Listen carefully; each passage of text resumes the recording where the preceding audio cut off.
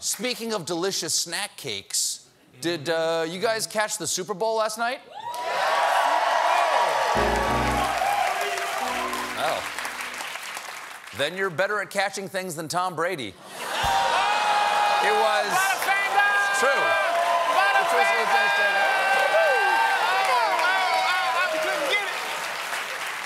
It was a huge showdown between the defending champion New England Patriots and the underdog Philadelphia Eagles. Of course, I don't have to tell you who won. Just take a look at the streets of Philadelphia last night. Philly's on fire! No, it's hard to tell from that. Yeah.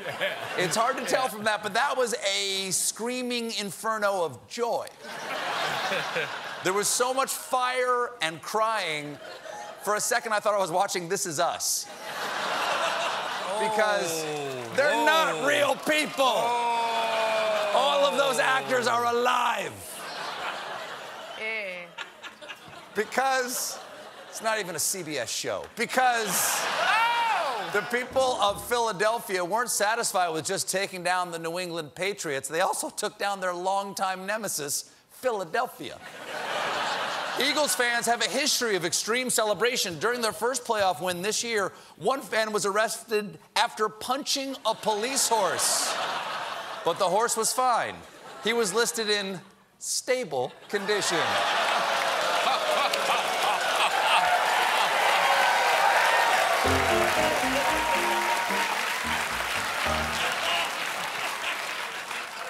So the cops were prepared for a Philadelphia-geddon. A few weeks ago, to keep the fans from climbing the streetlights, they greased them with Crisco, and when that didn't work, they stepped it up to a waterproof hydraulic fluid. So let's see how things worked out for these now invulnerable poles.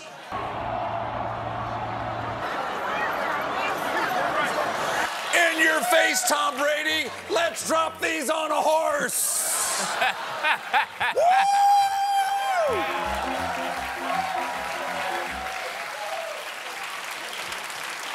And it kept going all night. Fans surfed police vans, did trust falls off the awning of the Ritz-Carlton until it collapsed, and scaled the gates of City Hall and then attempted to climb into the Eagles Stadium.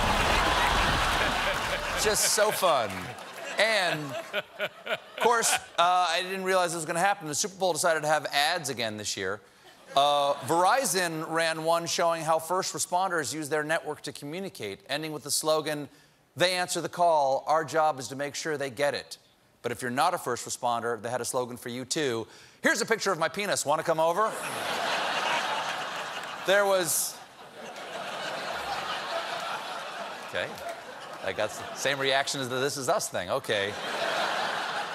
There was also an ad for Scientology, which encouraged people to Google Scientology.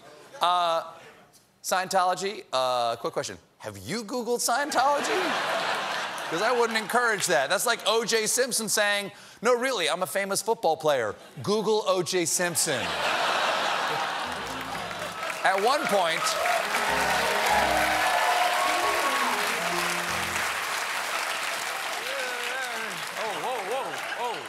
At one point, viewers were confused when, during the Super Bowl ads, the feed went dark for almost 30 seconds, which I'm assuming was an ad for the hungering darkness that will one day consume us all, regardless of who wins the Super Bowl. Jim, can we see some footage of that black screen? Yeah, that's it. That's it. That's it. Yeah. That was perfect. Yeah. Oh, you know what? We don't have the express written consent of Major League Football to show that. Show it again. Show it one more time. Yeah. Up yours, man!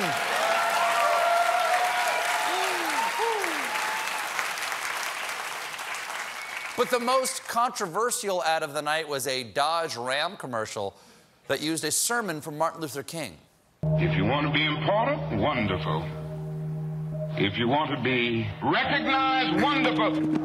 If you want to be great, wonderful. But recognize that he who is greatest among you shall be your servant. That's a new definition of greatness. You only need a heart full of grace. Soul generated by love. Now, that sounds inappropriate until you remember that Dr. King was awarded the J.D. Power and Associates Best Mid-Sized Humanitarian. And initial customer satisfaction, I believe, is what he got. And this ad is part of a whole new campaign for Dodge. Dr. King said he had been to the mountaintop, and what better way to get there than Dodge Ram's powerful four-wheel drive and smooth multi-link rear suspension. For it was the Dalai Lama who said the purpose of our lives is to be happy, like the happiness that comes from the 6.4-liter, 8-cylinder Hemi engine. Joan of Arc. We don't know if she loved Dodge Ram's 12-inch infotainment display, but who's to say she didn't? That's why the Dodge Ram is America's favorite full-size pickup, with an interior roomy enough for Harriet Tubman and Gandhi to make out with each other. And if you don't believe that, you're making Helen Keller sad. The 2018 Dodge Ram. If that didn't work, here's a soldier with his child and a dog. We got a great show for you tonight. Claire Danes is here, but when we return, I share some of my deepest midnight confessions. Stick around.